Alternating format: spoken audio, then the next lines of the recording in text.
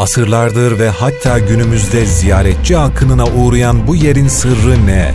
Allah'ın dostudur. Kime dua ederse, kime ederse duaları kabul oluyor. Allah-u Teala da onun duası kabul ediyor.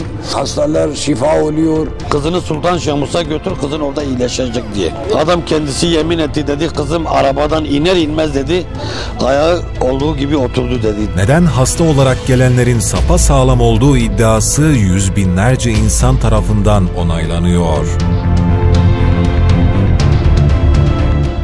Bu hafta Türbeler serimizin ikinci bölümüyle huzurlarınızdayız.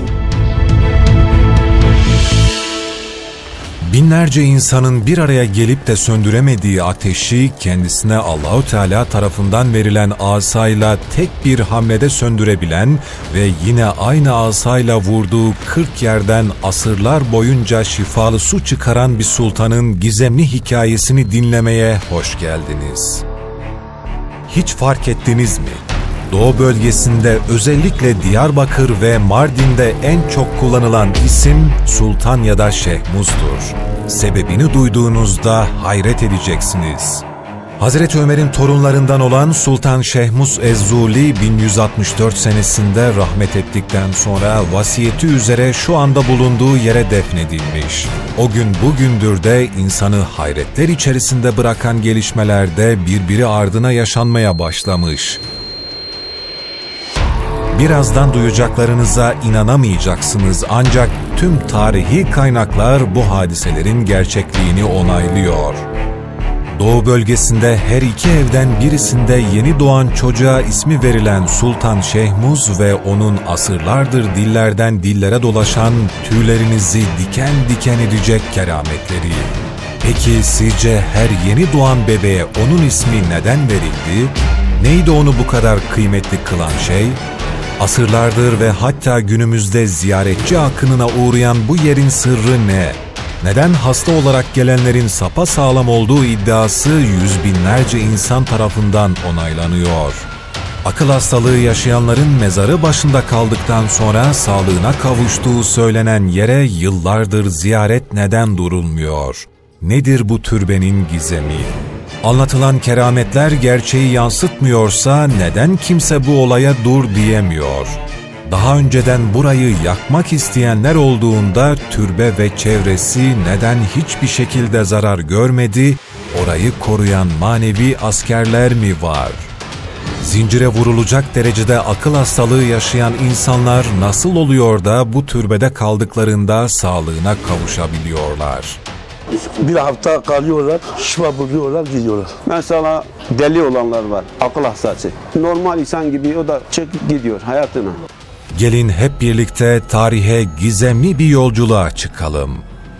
Yerküremizin çeşitli köşelerinde kimi zaman öylesine garip, öylesine açıklanamaz olaylarla karşılaşıyoruz ki bilim dünyasının dudak büktüğü bu tip olaylarla birilerinin ilgilenmesi de kaçınılmaz oluyor. Türbelerin gizemleri bir kısım insan tarafınca safsata olarak adlandırılsa da bazıları üzerinde büyük etkiler uyandırıyor. Kimilerince saçmalıktan başka bir şey ifade etmese de yıllarca çocuk sahibi olamayan aileler bu türbelerde kaldıktan sonra çocuk sahibi oluyor. Veya amansız hastalıklar çeken insanlar bu türbelerde aradığı şifayı buluyor. Çocuğu olmayanlar Allah şifa veriyor. Çocuk da sahibi olan 30 yıl sonra çocuk sahibi olanları da gördük. Bilimin bu olanları kesinlikle kabul etmiyor ya da edemiyor olduğundan da devreye alternatif araştırmacılar yani normal ötesi alemin izini sürenler giriyor. 1077 yılında Mardin'de doğduğu rivayet edilen Şeyh Musa, büyük İslam alimlerinden olan Abdülkadir Geylani'nin talebelerindendir. Abdülkadir Geylani onun yetişip büyük bir alim olacağını önceden müjdeleyip halkına şöyle seslendi. Ey Bağdat ahalisi, yakında sizin üzerinize öyle bir güneş doğacak ki bundan sonra bir daha ondan mislisi zuhur etmez. Abdülkadir Geylani Kuddüs'e ruh ona çok iltifatta bulunur ve onun şanını izam ederdi. Menakıb-name kitabında ondan şu şekilde bahsedilir. Sultan Şeyhmus'un 11 yaşındayken kerametleri başlamıştır ve ona gelip şifa bulamayan yoktur.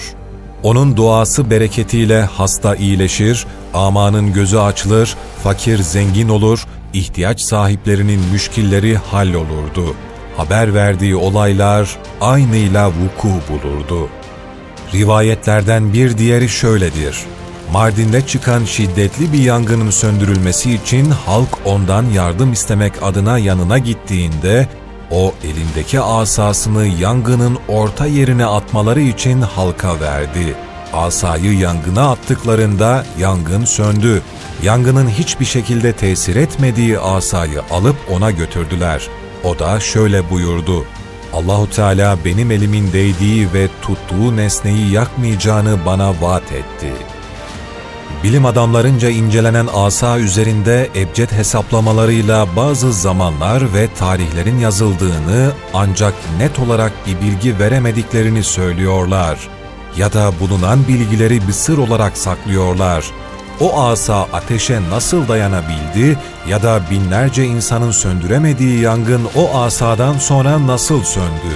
Keramet asada mıydı yoksa o asanın sahibinde mi? En doğrusunu kerameti de yaratan Allahu Teala bilir. Başka bir rivayette ise Abdülkadir Geylani kabilesiyle Sultan Şeyhmus'u ziyarete gelir. Karşılaştıkları sırada ezan okunur ve abdest zamanı gelir. Fakat yalnızca bir ibrik su mevcuttur. Sultan Şeyhmus'un talebeleri bu durumu şeyhlerine belirtirler ve bunun üzerine Sultan Şeyhmus asasını 40 farklı yere vurur. Asasını her vurduğu yerde bir çeşme biter ve tüm talebeler Abdülkadir Geylani ve beraberindekiler abdestlerini alır. O çeşmeler asırlardır hiç durmadan ziyaretine gelen herkes tarafından kullanılır. Hatta söylentilere göre o suyu içen ya da o suyla abdest alan kişiler hastalıklarından kurtulur, maddi ve manevi rahatlama görür. Vücudunda yara olanlar bu suyla yıkanır ve vücudundaki yaralar gözle görülecek şekilde iyileşir. Çocuğu olmayanlarsa bu suyu içtikleri zaman Allah'ın izniyle çocuk sahibi olur. Doğan çocuklarına ise Sultan ya da Şeyhmus ismini verirler. Başka bir kaynakta ise kendisinden bahsedilirken şöyle bir hadisesi yazılıdır. Bir kadın gördüm, 4 aylık çocuğunu Sultan Şeyhmus'a getirdi. Sultan Şeyhmus çocuğu çağırdığında çocuk ona doğru yürüdü, Şeyhmus ona İhlas suresini okudu. Çocuk fasih bir lisanla dile gelip sureyi tekrar etti. Orada bulunan herkes şaşkına döndü.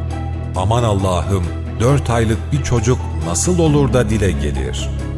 O da şöyle söyledi: Allah istese bir bebek dile gelir, o her şeye kadirdir.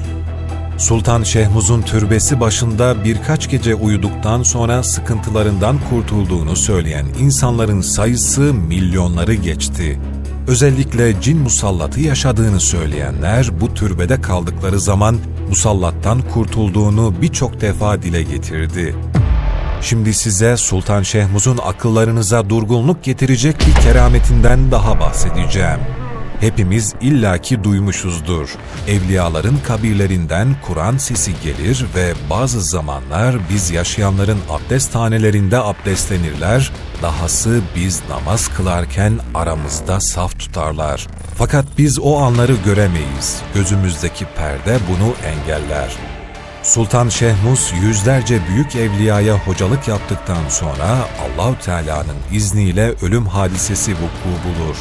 Azrail kendisine emanet olarak verilen ruhunu alır, ancak o ölümden sonra bile ibadetine devam eder. Nasıl mı? Birazdan anlayacaksınız.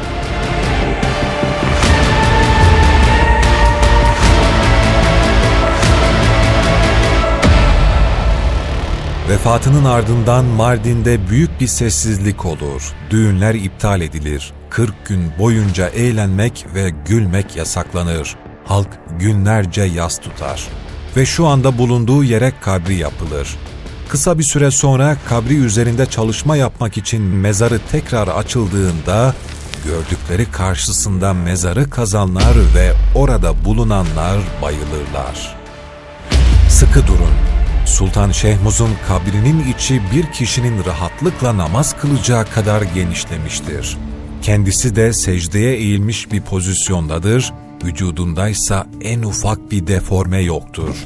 Bu durumu gördüklerinde kabri tekrar kapatılır ve o günden sonra hiçbir şekilde açılmaz.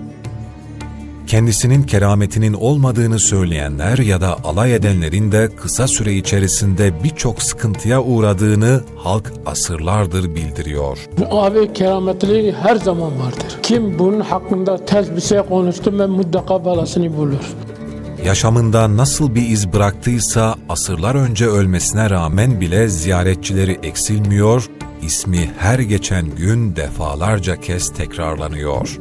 Sultan Şeyhmus'u ziyaret ettikten sonra dünyaya gelen çocukların sayısı gün geçtikçe artmaya devam ediyor. Unutmayalım, keramet vardır ve haktır. Fakat bilmek gerekir ki keramet velilerin büyüklüklerine ölçü değildir. Tek ölçü İslam'a uygun davranışlarıdır. Alimlerin kabirlerini ziyaret etmek, dualarımızı o kabirler başında yapmak iyidir. Abartmak ve kabir ehlinden istekte bulunmanın yanlış olduğunu bildirmek isterim. Anlatılan hadiselerin doğruluğu tartışılır. En doğrusunu Allah bilir. Türbedarlar serimizin devamının gelmesini istiyorsanız videoyu beğenmeyi ve yorumlarınızla katkı sağlamayı unutmayın.